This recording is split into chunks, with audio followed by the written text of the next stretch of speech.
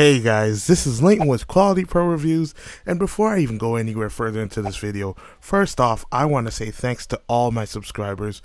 Just a couple of days ago, we hit 500 subscribers, a really huge milestone for me, and we're halfway to the 1,000 subscriber milestone, so let's keep hitting that button. And if you haven't already, hit that notification bell. Join the notification squad so that way you know as soon as I post a video. Because my schedule's a little bit weird, I don't really have, a day-to-day schedule or a weekly schedule. So if you want to be the first to see whenever I post a video, just hit that bell and make sure notifications are on. But I know you just heard that lovely piano in the background in my intro. Right now we're going to be taking a look at Grand Rhapsody by Waves. This is their response to a lot of the plugins that have been coming out lately, and this is a sample piano library. And if you don't want to go through the whole first look, my first thoughts are definitely this is what I call a producer piano, and I'll go into a bit more detail later on, but obviously you can hear this thing sounds really good. Alright, so let's take a quick look at the UI. So Grand Rhapsody has a really lovely UI, and I love every little bit of it. Just the detail that's put into it is completely awesome. Right at the top you can see we have a lovely graphical representation of a piano. And this is a model of the Fazioli F228, if my memory serves me correctly. It is a 9-foot concert grand. Really nice piano design. You can see right here we have 2 mics here. I'm going to get into more detail about that. But they definitely look like Neumann U87s. And you can see we have a lovely keyboard. And what's so cool about this is that actually if you touch the notes on the keyboard, you do get some sound out of them. So that's pretty cool. Also, if you look to the top right, you'll see we have some pedals. I don't have my my secondary expression pedal plugged in, but if I did, you'd be able to see soft. But for sustain, right now I'm hitting the sustain pedal, so now you can see the pedal going down. So that's some really cool functionality. And if you listen closely, there is some some pedal noise. I don't know how well you can hear that, but it's definitely in there. Definitely adds to the realism of this device, right? So that is that top half of the UI. So what's really nice about this, we do have a collapse button right here at the top. So if you hit that, basically the graphical UI goes away, and all we're left with are the controls for tweaking and tuning this piano to your liking. And this is my main reason why I say this is a producer's piano, and maybe you could even say this is an engineer's piano, just because of all the tweakability and all the additional functionality we're provided with, that we can really craft and shape the sound of this piano. So I'm going to expand this again just so that we can see visually what I'm going to be getting into. So as you can see, right here to the left, we have this formant knob, and that's going to basically deal with the overall sound and timbre of the piano. So the higher you go, it's going to get a little bit more finer in sound, and the lower you go, obviously the format will change and the shape will give it much of a lower sound. The velocity curve is pretty self-explanatory. Based on your keyboard, you might want to tweak this so that you get the right feel and the right sound for when you're hitting the keys really hard or when you're hitting the keys really softly, right? Next up, we have the mic section, and this is where I really like this plugin and where I really hate this plugin at the same time. So I'm going to explain. So right now for our mic setup, you can see we have condenser 87 close. So we have 2 87s, Neumann condenser mics modeled after the U87s. We can see those up close, so they're right above the piano. They're really nice. And we also have a level slider which is right now at 90, and we have a delay, which is going to deal with mostly the phasing and the sound of the room. And we also have the buttons to solo and mute and for phasing. Alright, so if we hit this drop down, you'll see we're provided with a couple of options, right? So we have some ribbon mics, we have some dynamic 57 mics, obviously tailored after, you know, maybe a Shure SM57. We have condenser 84, which is a room mic. We have another ribbon, which is a medium, a ribbon room, another condenser, player mic, which is basically right above the keys. We have some 407 close-up mics, other condensers. Those are more like shotgun mics, right? And yeah, so basically you have 3 slots for these, so you can come up with your own custom setting of how you'd like the piano to be mic'd. So watch what happens when I change the miking. So I'm gonna go for the condenser 84 room mic, and if you look right up top, you're gonna see this little dialogue that comes up and it says Grand Rhapsody's loading. So this is the part that I don't really like about this. Every time you load a new mic, it has to reload samples. I would have liked to see some sort of maybe this streaming technology where, you know, it works faster on the fly, and I could even possibly preview the sounds while I'm playing. Until the sound is fully loaded, there is no audio. So if you hit the keys while the sound is loading, no luck. So this is one of the reasons I probably wouldn't recommend this for a live setting. If you're trying to, you know, do things on the fly, there's a lot of loading time involved. So I don't want to be comparing it right now to Keyscape because that's another video, but that would probably be one difference that I see between it and Keyscape. Even when you're changing patches or tweaking or changing things, there's no real huge wait in terms of load time. Pretty much as soon as you change the patch, you can start playing, and they give you a preview mode in Keyscape until the sound's fully loaded, which is helpful when you're switching patches or you're making tweaks on the fly. Alright, so now we can see we have those condenser room mics set up, stereo of course, and we have 2 other slots. So say we wanted, okay, we want that room mic first. Maybe we want to bring the level down to say maybe about, you know, 35 or 36. And then maybe next up, we want to have the dynamic 57s close up. So now you can see kind of where our U87s were before. Now we have some 57s. I'm going to keep calling them SM57s.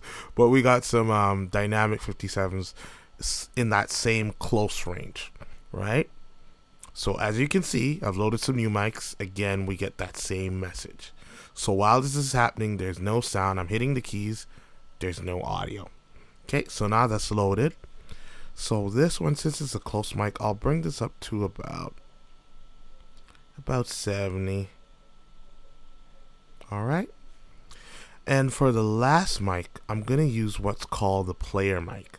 And the player mic basically captures a lot of the nuances. Say if I was playing in a room and someone was sitting right beside me, you know, on that piano bench, or, you know, right beside me, they would hear my finger tapping on the keys. They would hear, you know, a lot of the wood. They hear a lot of the pedal sounds.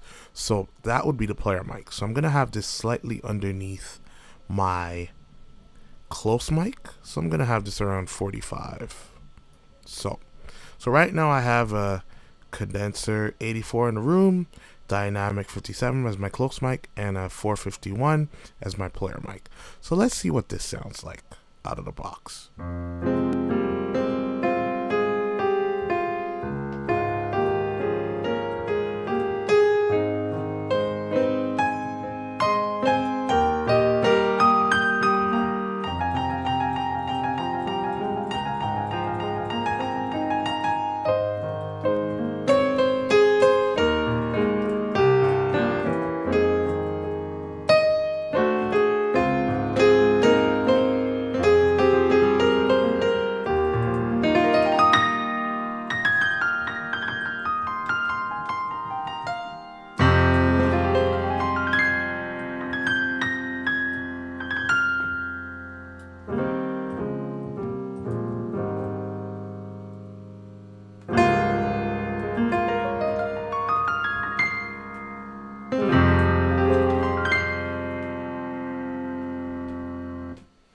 All right, so that's what that sounds like.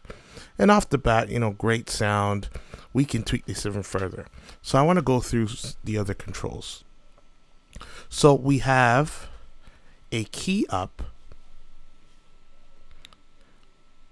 slider. So we have a key up slider here, and that's basically going to give us the sound of when we hit a key and then we release that.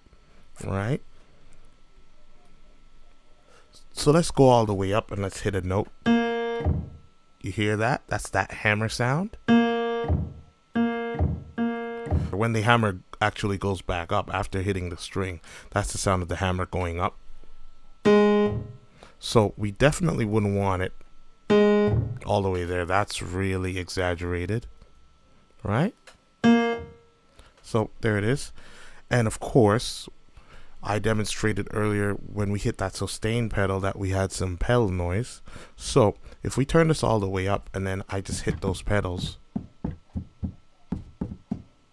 you can hear that sound. Next up, right underneath these two sliders, you have sustain resonance. So just as with any other kind of effect, right now when we sustain, the resonance is going to basically dictate how long those notes hold out until they die away, until they dissipate. So obviously if we went really extreme and we held a note out,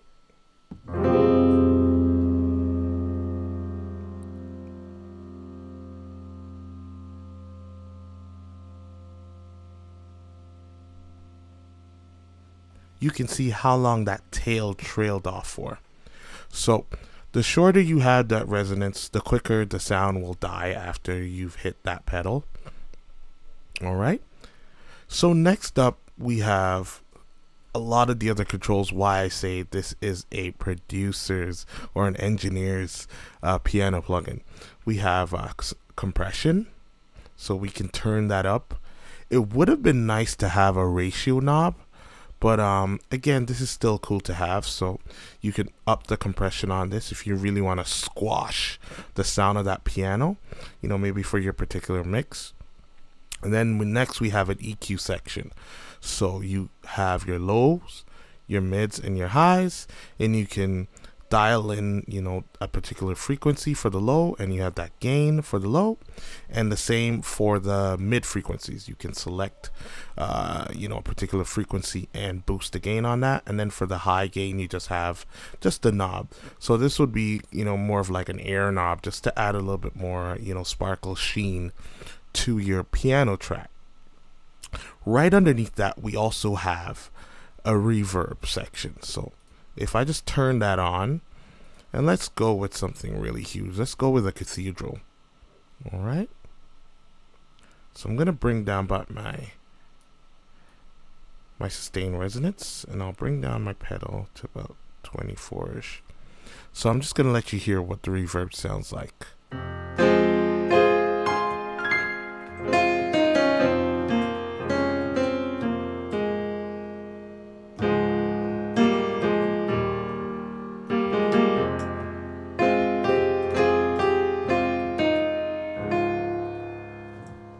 So by default, we can see that our mix knob is set at 28. So let's bring it up a little bit more.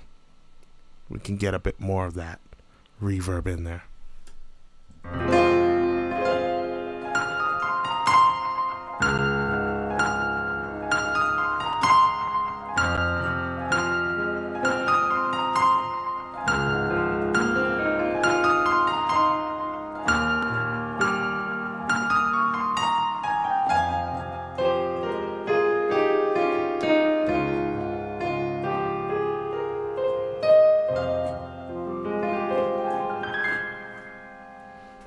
Also, right beside the mix knob, you can see we have a tail knob, pre-delay knob, time, damp, and a high shelf. So all the controls you'd be used to seeing, you know, on any form of reverb console or module.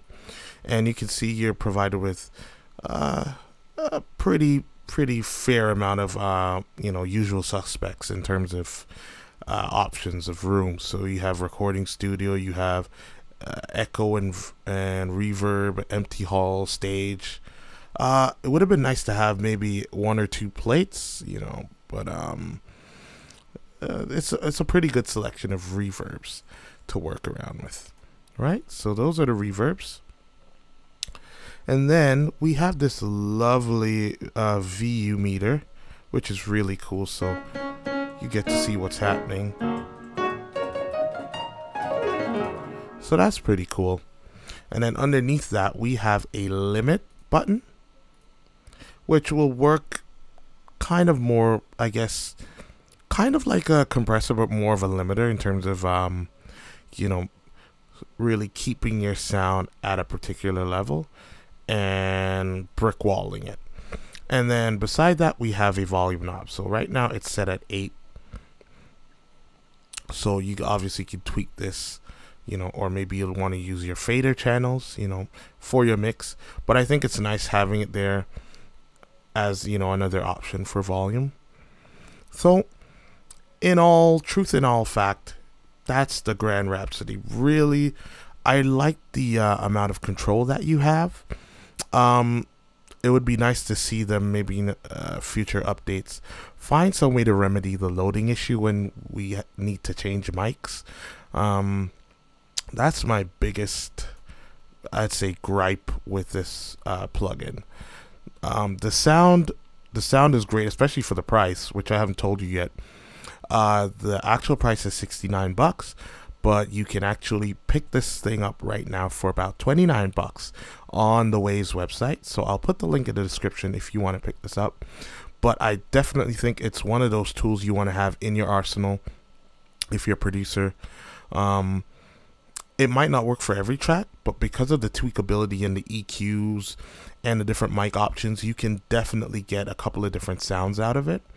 It's definitely not the best piano I've ever heard, but it's definitely up there. And as a producer, you want variety, you want different options. So this is definitely one of those cool tools that I think, you know, it's nice to have in your arsenal. And hey, right now it's basically $30. It's hard to beat for $30. So if you can, I'd say pick this up and yeah, go get it. So if you like this video, hit that like button, share this video, and if you haven't already, please subscribe. All right, so I'll see you guys in the next one. Peace.